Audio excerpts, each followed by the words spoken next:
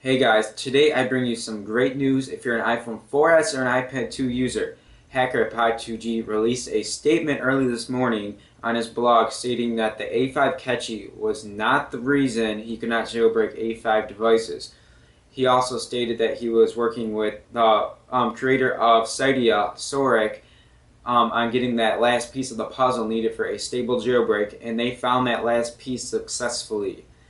Pod2g has been working on this for months now, and he has had many problems, such as Apple fixing the exploits that he's been creating. And he's been running low on money, so if you want to donate, then the link is in the description below, and you can click the donate button up top. So it seems that the jailbreak should be released untethered within the next few weeks for iOS 5 and 5.0.1. If Apple was to release iOS 5.1 within the next few weeks, then I suggest that you stay away from that new iOS version because it could end up messing up your jailbreak and you'll have to do a restore via iTunes.